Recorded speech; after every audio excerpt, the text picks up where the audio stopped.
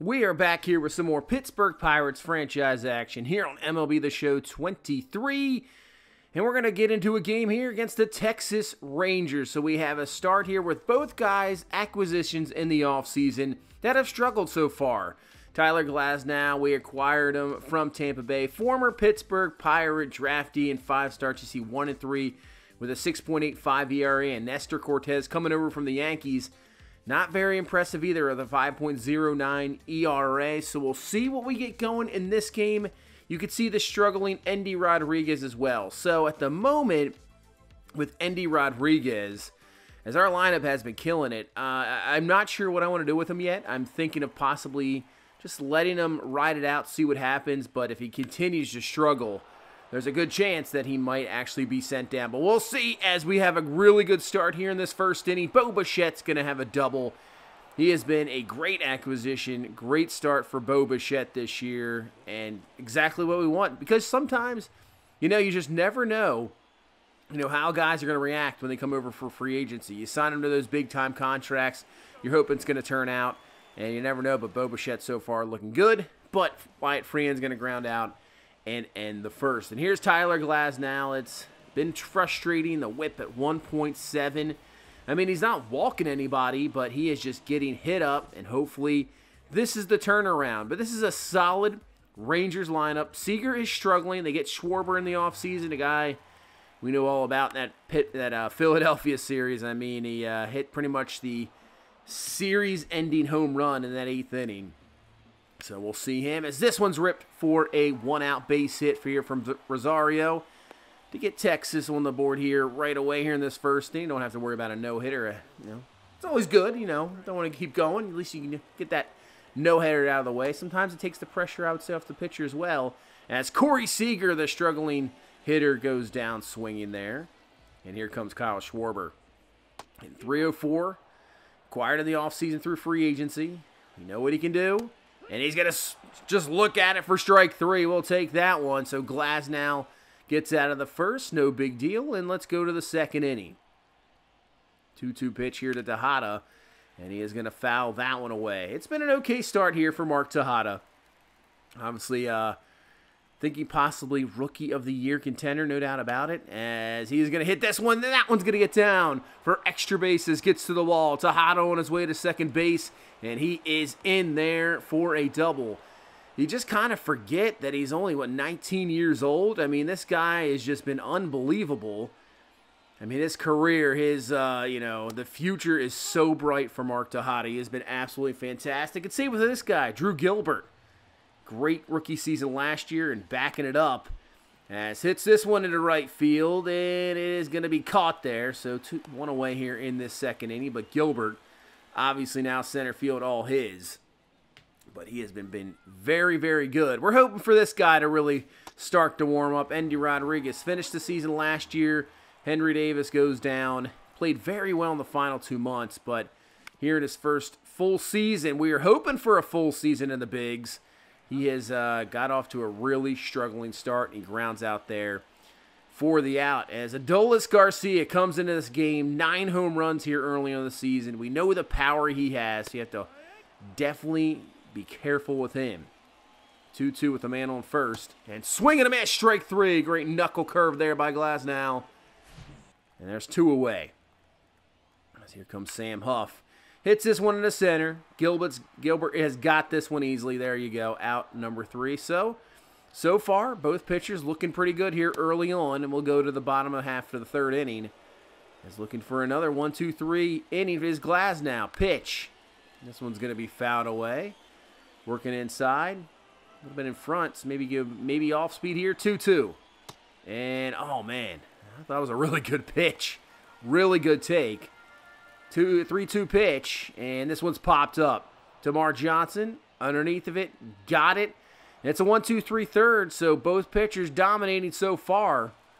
These are the kind of starts you're looking for each team, especially with struggling pitchers. But you know what? They're veteran pitchers, so you expect, hey, maybe they might start to struggle, but you know what? You trust in them to get back to where they're used to be pitching. As Schwarber coming to the plate here with a man on first, nobody down in this 4th. 1-2 pitch. Ground ball. Glasnow's got it. Over to second base. Johnson up with the throw, and he's got a double play. What a start. Backhand grabs at 1-4-3 double play. And 2 away now in this 4th inning as this one's flown at her right. Tejada right at the wall. He's got it for out number 3. So let's go to the 5th inning. We're looking for a first run. Can somebody get something on the board here, as Cortez has been very good too. And here comes Drew Gilbert to lead off this 5th inning. He struggled last year hitting against lefties, but he's been a little bit better this year, as that's going to get down for a base hit and get some speed on first base. But yeah, that was the only issue I'd say for Drew Gilbert last year. Really struggling against lefties, kind of out of the lineup most of the time. But out this year, he is definitely an everyday player. Here comes Brian Hayes, a guy that kills lefties. And he does it here again, just rips a base hit. I mean, you're not going to get much power out of him, man, but the dude can hit. He just can base hit after base hit. And you know what you're going to, you know what you're going to get in the field. I mean, he's fantastic. So first 2 men on here in the 5th as Rodriguez. The timing is there. It's just the power is not. And he flies out there easily to center field here for the first out in this 5th inning. Here comes Henry Davis, 0 for 1 so far. He's a bit of a slow start, obviously coming off the injury, so you don't expect him just instantly be there. As Davis hits this one, that's going to get down for a fair ball. One is going to score, and we're going to stay there at third base as Hayes into second base for an RBI double as Davis get the first run on the board here in this 5th inning. And yeah, same thing. I expect him to have a very good season. He was really good last year, I would say, for obviously really first full season, back from injury. Definitely a guy that could hit 20 to 25 home runs, give you some good defense. I mean, this lineup is definitely stacked. Speaking of, here's Tamar Johnson, a guy that's maybe starting to turn into the best player on this team. He really is. Chance to knock in some more runs. And this one flown into center field. That's going to be deep enough to probably score another one. Here comes the throw. Not even going to be any throw at the home plate. Davis goes to third. Johnson comes through with the sac fly. Add another run. 2-0 lead here in this 5th inning. And see if Bo Bichette can come through here with maybe an RBI single or even better here in this 5th inning. Pitch to Bichette. He'll take that outside for a ball. Bullpen rocking for Texas. I mean, this is the only bad inning right now for Cortez. He's really pitched very, very well. 1-0 pitch. And Bichette rips that through for a base hit. Davis is going to score. And we got a 3-run 5th. This offense, I mean, you can slow them down for a little bit. But once we get going, it is tough to stop us. And it's just tough because it doesn't matter 1 through 9. We're just going to bring it all the time. There's not really many guys in our lineup, other than Andy Rodriguez at the moment, that is kind of an easy. I mean, he is not really, I would say, an easy out. But man, you got to work to get outs against our lineup. You really do. And Glasnow, strike 3 to Garcia. And you hope for a nice shutdown inning here in the 5th inning after getting 3. And that's looking like what we're going to get. And he strikes out Sam Huff. So there you go. 1, 2, 3, 5th for Glasnow. And let's go to the 6th.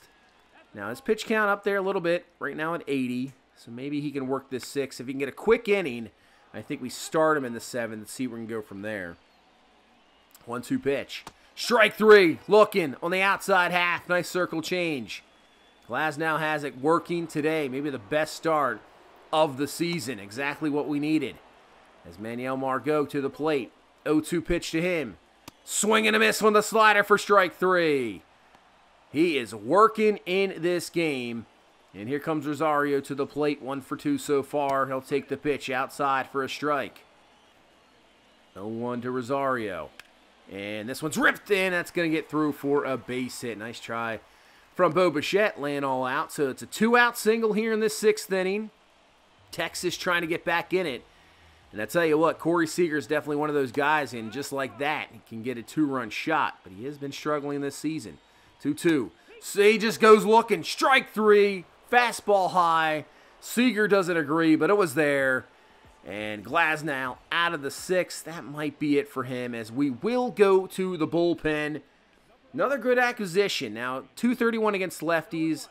I was hoping something a little bit better, but still pretty good early on. And see how he deals with the lefties here. He got Schwarber, ground ball, got him there. Nice play by O'Neal Cruz. And he's got now Nathaniel Lowe coming to the plate. That's what, we were kind of missing last year. Brock Burke comes in, pitches a pretty good season, gets hurt near the end, as that's going to be strike 3 to Lowe. And, Peralta was okay, but we just didn't have multiple lefties. I want at least 2 lefties in the bullpen, so we don't always have that one matchup. As that's going to be strike 3, so it's a nice 1, 2, 3, 7th. Still with the 3-0 lead going into the 8th. Here comes O'Neal Cruz to the plate. Works it to a 2-2 count. So far 0 for 2 in this game. 2-2 pitch from White. And Cruz crushes this one. This one is long out of here. And Cruz, he might be off to the best season, I would say power-wise, already at number 9. Obviously hit 8 last year. And the way he is going, he might be on his way to maybe a 40 home run season. The power is being shown, the power that I thought that he was going to have, but maybe just didn't have it last year. But he's showing it this year as he crushes that one out of here. We know what the kind of speed he has. I'm thinking Tamar Johnson's starting to turn into the best player, but this guy might still be the best player on the team and might just put up some offense, maybe some MVP numbers. We'll see. As here comes Wyatt Freehan. We know the power that this guy has. Takes that one for a ball. He's got 7 home runs on the season. Averages up. A lot better from last year. 1-0 pitch to Freehan. And he'll ground that one foul. Yeah, that's always good to see. Struggled with the average last year. He always had the power, but now he's actually getting a lot more base hits and takes that pitch up high. And we want to see him draw more walks. Get that on-base percentage. Just be an absolute dangerous hitter. 2-1 to Freehan. And Freehan gets a hold of this one, kind of in that low area where lefties like it. This one is deep, and this one's getting it out of here. Back-to-back home runs. The power shown on this team. I'll tell you what, you got, you go down the list. Even Drew Gilbert is showing the power this year. But you got Tamar Johnson at 1. Obviously, a guy can hit 30 home runs easily. Then, Bo Bichette showed the power last year, 35 his career high. You bring now O'Neal Cruz, Wyatt Freehan, man. And even this guy, Mark Tejada, this one's going to be flown to the center field. It's not going to be back-to-back-to-back, but Tejada has the potential to hit 35 to 40, no doubt about it. But back-to-back shots gives us a 5-0 lead. And here comes Sir Anthony Dominguez out of the bullpen. Trying to shut down this Rangers team, but Garcia, speaking of power, rips this one deep. Rodriguez is going to give it a chance at the wall, and it's going to get over for a home run. Yeah, we shut him down early on, but Adolis Garcia, the dude is just jacked, and he can just crush the ball out of there, and he does there. Gets the Rangers finally on the board here in this 8th inning, 5-1. And obviously with the power of this Rangers team, a 5-run lead can go away really quickly as Alou's going to go down looking. I don't know why he's that mad. That pitch was right there. Fly ball. This should end the 8th. Gilbert's got it. So Rangers get 1. Back to a 4-run game. 5-1 as we go into the 9th inning. We've got a man on second, 2 away. Here comes Tamar Johnson to the plate. And we'll take that pitch on the outside corner for a ball. See what he's doing in runners in scoring position this year. 367. Outstanding. And fastball maybe just a little too high. Timing was there. It's just that's a tough pitch to hit out of the park. And that'll be a fly out. So we'll go to the 9th inning. I think we leave Sir Anthony Dominguez in the game. We got Helsley just in case something goes down here, as Johnson's got that one, runs that one down here. For out number 1 here in this 9th inning, here comes Corey Seager to the plate. 0 for 2 so far for him. And swing and a miss there on the circle change. Whale out in front, looking for that fastball. 0-1. Fouls away the fastball on the outside half. Let's go back to that changeup. And he'll foul away that one. So Seager, tough. Obviously still a tough at bat. 0-2, go fastball in, and he absolutely gets a hold of this one, and I think that one's going to go. So Seager, tough at bat, you know, fouling away those outside half pitches. Then he's thinking, I'm going to look in, and we went right to him. And Seager knocks this one out of the park. Solo shot, back to a 3-run game. So Rangers not out of this one yet here. Still 2 outs to go in this 9th inning. And I guess we'll just leave Dominguez in at the moment, see what he does. Is Kyle Schwarber now coming to the plate. See how he deals with Schwarber here. 2-2. And Schwarber rips this one deep. This one could go as well, and it's going to be off the wall. Gilbert up with it. Schwarber in his way to second base. He's got a double, and I think that'll be it for Sir Anthony Dominguez. Worst outing of the season for him. Let's go to Ryan Helsley. Trying to get save number 7. Has yet to allow a run on the season. He has been fantastic. Just 1 walk in 7 innings pitched. Let's see if he can get the save here. As Nathaniel Lowe takes the pitch for a strike. 0-1. And this is going to be ripped for a base hit. With Tejada playing so deep, Schwarber probably going to score easily here. He is just in there before the tag. Back to a 2-run game, and now you got the tying run at the plate. So 1 bad pitch. If Marcus Semien takes this deep, we got a tie game just like that.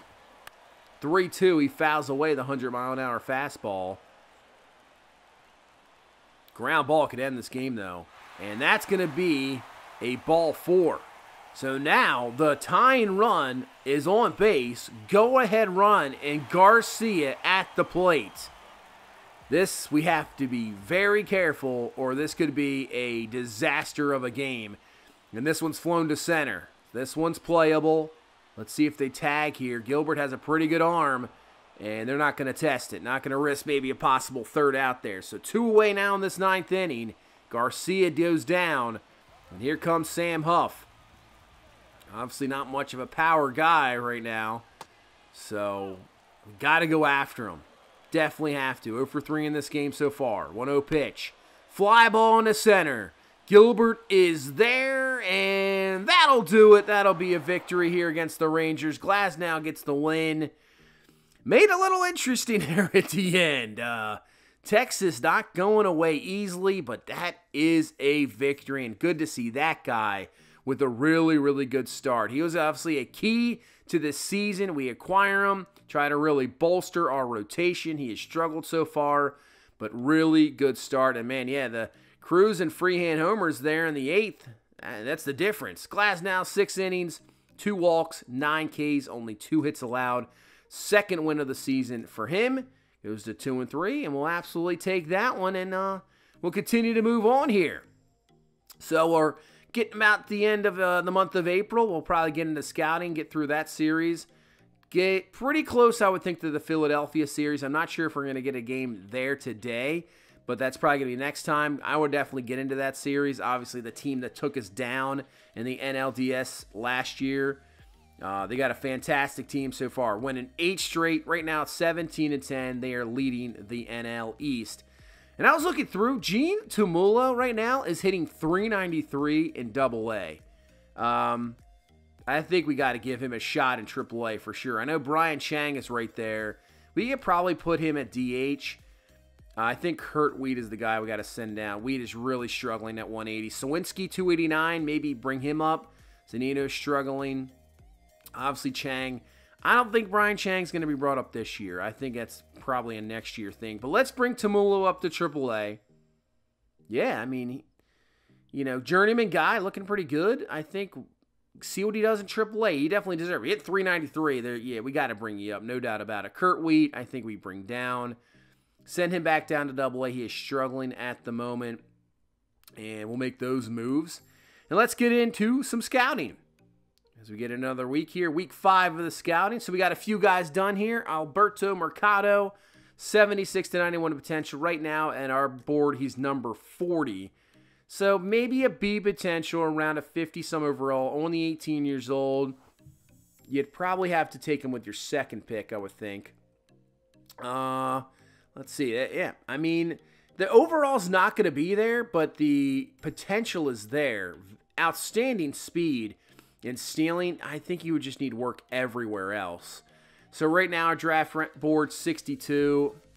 Yeah, it just needs a lot of. I would say that's like a work in progress type guy. And Lions, I think we keep him on here. He's only at 40%.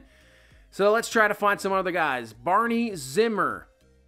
He has the 65 to 90 potential. Left-handed starting pitcher right now at our board at number 20. I think we'll go with him. Maybe Lionel Kraft, catcher. Same thing, high potential. 2-year junior college, 20 years old out of Venezuela. Right now at board at 65. Very good fielding, good reaction. Okay hitter. But it'd be maybe a second round pick that we possibly go with him if it's there. So I think Zimmer and Kraft will advance. And let's move on. So, the Texas series, we lose game number 2, take game number 3, 10-2 victory. Wyatt Freehand, look at all these homers. Bo Bichette, Freehand, Gilbert had 2, Tejada had 1. Man. And Tyler Mahle, 7 innings, 7 hits, 1 earned, gets the victory. So now we got a 3-game set here against the Diamondbacks. Let's go through this one. First one, and Bubba Chandler gets the win. He's looking pretty good this season. He really is. And looks like we're going to get a shutout in game number 2. I think Pablo Lopez won complete. Hayes with a homer, and he did. 9 innings complete, 9 Ks, only 3 hits allowed. Man, just continue a Cy Young year. And there is Glasnow with a fantastic start. Looks like he got the victory there. He did. So we're going to sweep the Diamondbacks. Bunch of doubles. Goes 6 1/3, 5 hits, 5 Ks. Looks pretty good. That's a sweep.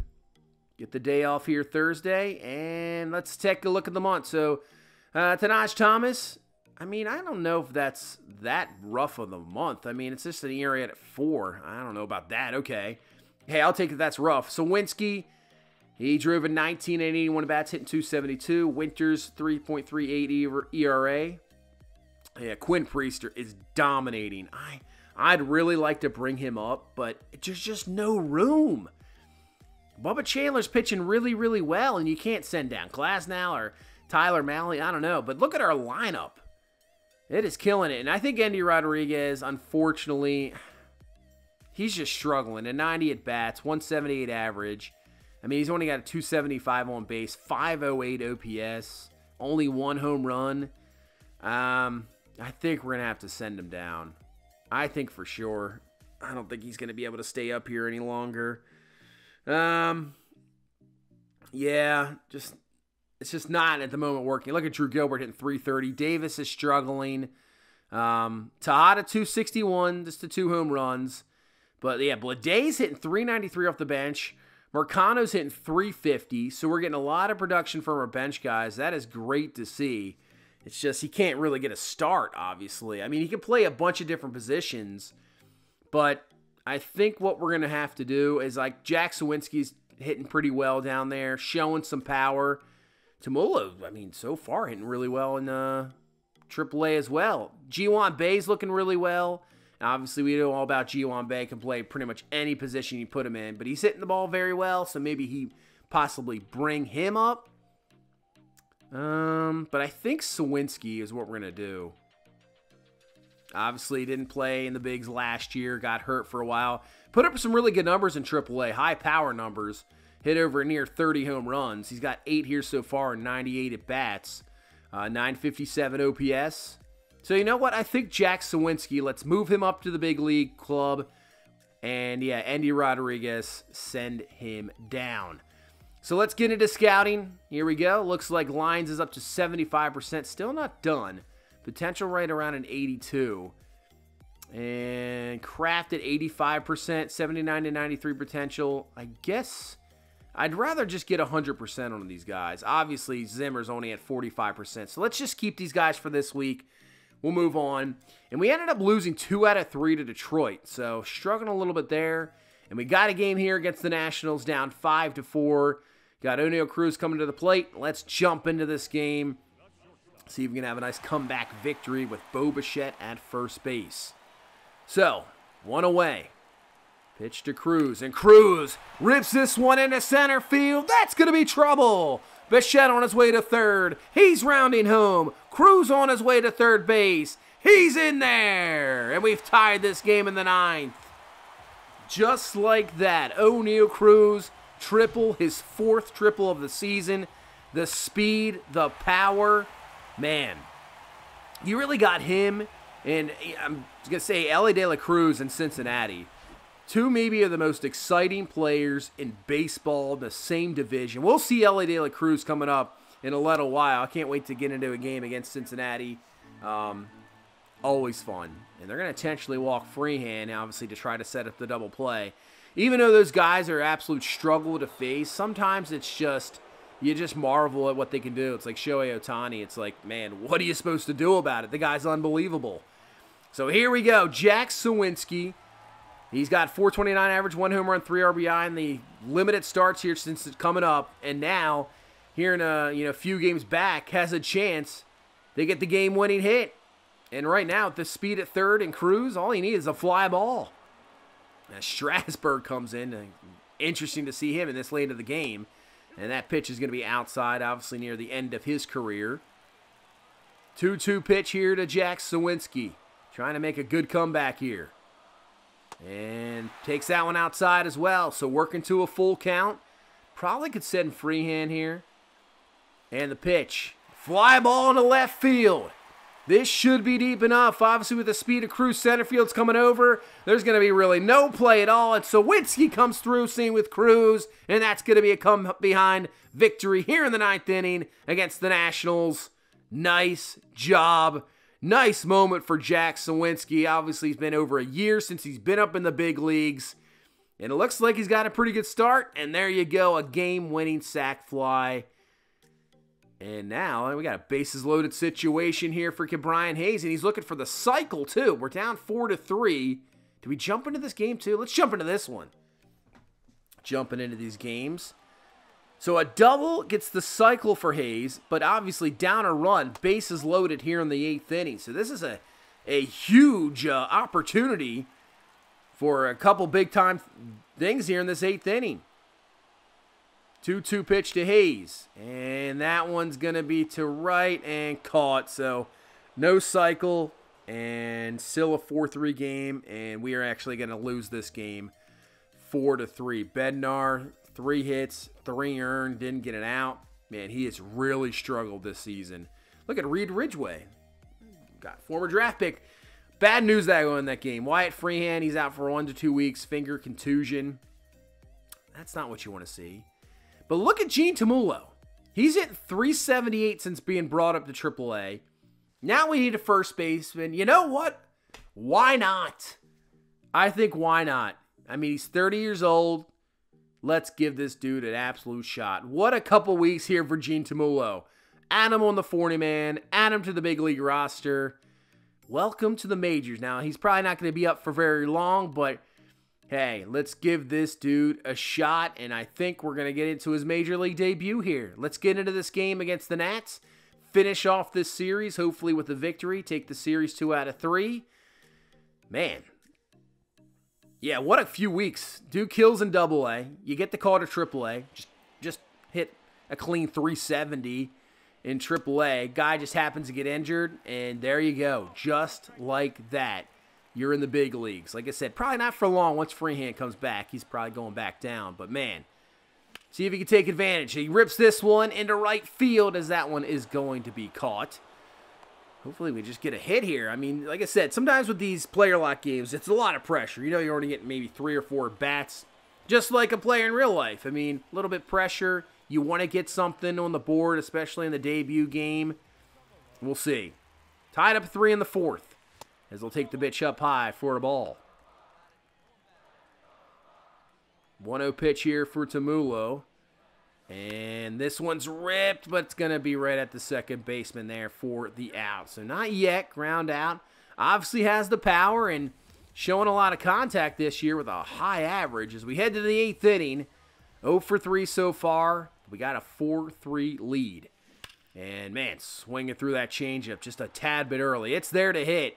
Just wait up a little bit. You can crush that changeup for sure. 0-1 pitch here from Irvin. And he'll take that for a strike. I mean, that's got to be so nerve-wracking. Just like that, you're up to the big leagues and, coming up to the plate trying to get something. Man, that's got to be one heck of a feeling, especially, for a 30-year-old. You've been in the minors for a while. That's got to be a great feeling.